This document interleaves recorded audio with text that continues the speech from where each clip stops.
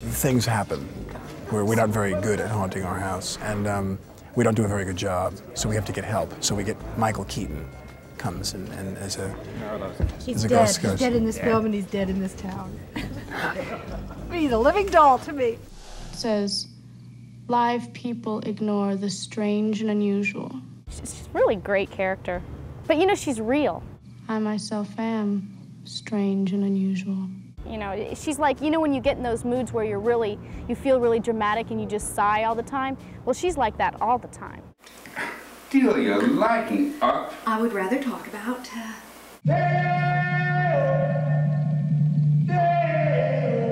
I play, I guess, a bad stepmother.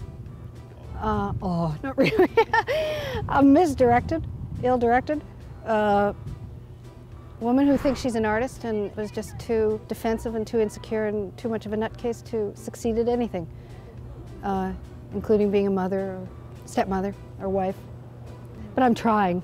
If you don't let me gut out this house and make it my own, I will go insane and I will take you with me! It's the most creative of all the movies I've done. Beetlejuice. It's showtime. Show up, 6 o'clock every morning, 3.5 hours of makeup, hour and a half, taking it off at night, doing and saying some of the oddest, strangest things I've ever said in front of a camera, and having one hell of a good time. I just want you two to know you're welcome at our house anytime you want to come over. Beetlejuice is kind of a creepy little devilish, funny character, a guy who's been dead for 300 years. And he scares the living out of us. Although, did you work all night at a drink or rum? Daylight come and we want to go home. Stack banana till the morning come. Daylight come and we want to go home. You're going to see things in this movie you've never seen before. I think people are going to be mind blown by what they see on a visual level. I'm alive for a few scenes in the beginning, but then basically I'm your average dead person in this movie, and finding out what that's all about. Beetlejuice!